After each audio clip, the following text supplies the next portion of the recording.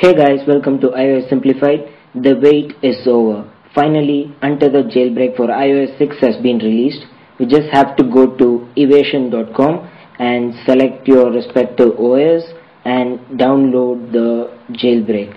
I have downloaded the jailbreak and put it on my desktop.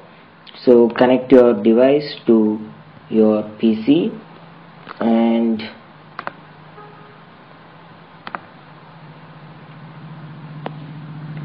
once the device is connected, you get this jailbreak button.